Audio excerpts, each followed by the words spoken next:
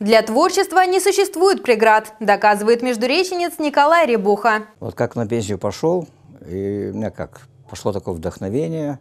Думаю, что я в детстве не успел.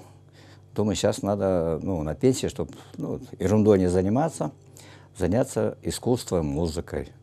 Я сам в детстве играл на баяне. У меня нет музыкального образования, сам по самоучителю учился играть.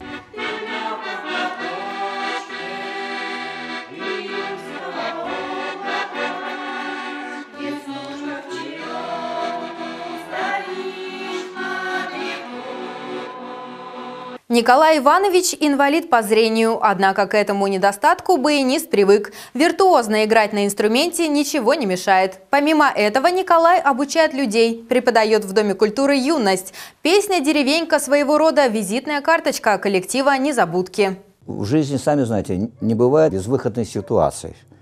Вот я тоже все думаю, чем бы заняться таким, чтобы и пользу приносить, и чем-то заниматься, и зря воздух не рассекать. С хором занимаюсь, но у меня уже перспективы, планы уже совсем, еще музыкальный ансамбль создать. Николай Иванович вместе с коллективом выступает для пенсионеров и инвалидов. Совершенно бесплатно. А на благотворительные концерты его приглашают как почетного гражданина.